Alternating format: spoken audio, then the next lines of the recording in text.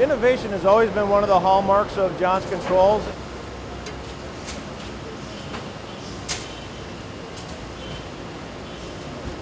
We've got a great workforce here. Right now we have about 400 people, and with the AGM lines coming in, we've been able to add about 50 new jobs.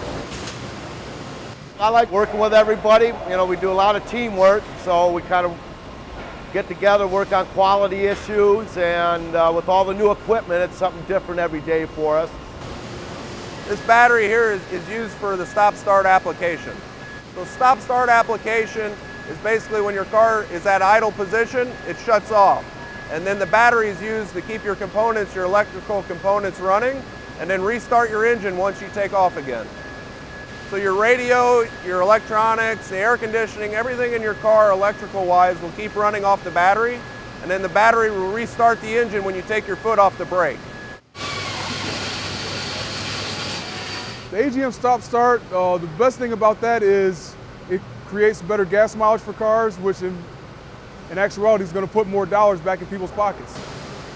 The fuel economy savings that our customers are projecting are anywhere between 5 and 10%. Very significant when you look at the price of fuel right now, and it's very significant for the original equipment manufacturers to balance their fleet as they start to approach the CAFE requirements.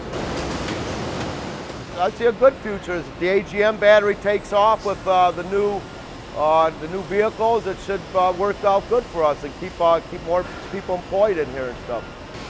Being employed here 16 years gave me a bunch of stability. Hopefully for my children, I hope to see them all enrolled in college and doing great things afterwards. From a global output of batteries, last year was approximately 135 million batteries. And for this facility, it's a contributor to the North American automotive industry.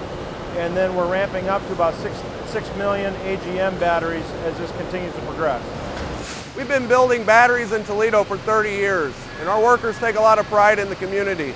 And this battery here will just build upon that we're continuing to invest in this area and this community.